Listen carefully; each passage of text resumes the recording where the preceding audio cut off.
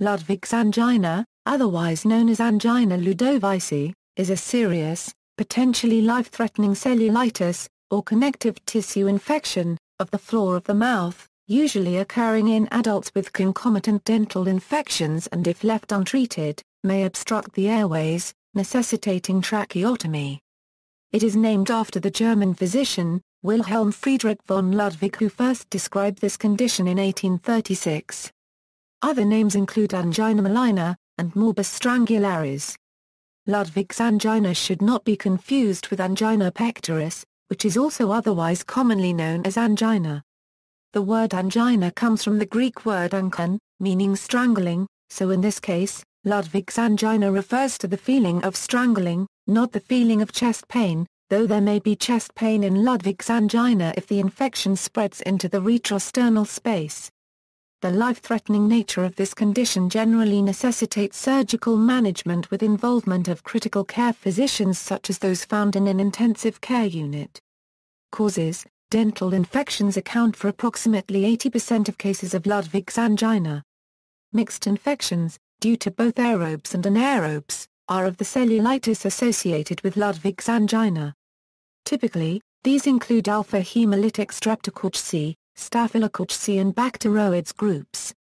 The route of infection in most cases is from infected lower molars or from pericoronitis, which is an infection of the gums surrounding the partially erupted lower molars.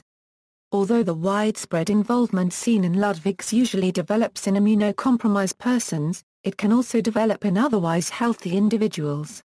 Thus, it is very important to obtain dental consultation for lower third molars at the first sign of any pain, bleeding from the gums, sensitivity to heat, cold or swelling at the angle of the jaw. There has been a single case reported where Ludwig's angina was thought to be caused by a recent tongue piercing. Symptoms and signs: true Ludwig's angina is a cellulitic facial infection. The signs are bilateral lower facial swelling around the lower jaw and upper neck.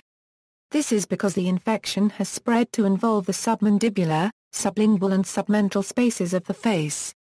Swelling of the submandibular space, while externally is concerning, the true danger lies in the fact that the swelling has also spread inwardly, compromising, or in effect narrowing the airway.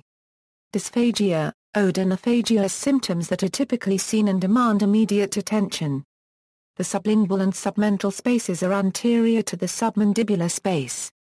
Swelling in these areas can often push the floor of the mouth, including the tongue upwards and backwards, further compromising the airway.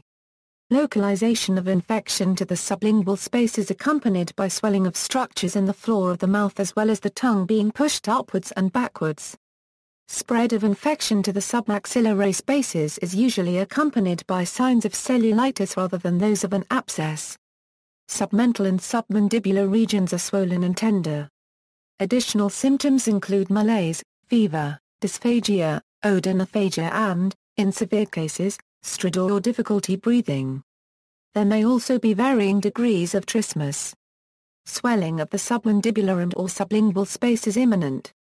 Treatment: treatment involves appropriate antibiotic medications, monitoring and protection of the airway in severe cases, and, where appropriate, urgent maxillofacial surgery and or dental consultation to incise and drain the collections. The antibiotic of choice is from the penicillin group. Incision and drainage of the abscess may be either intraoral or external.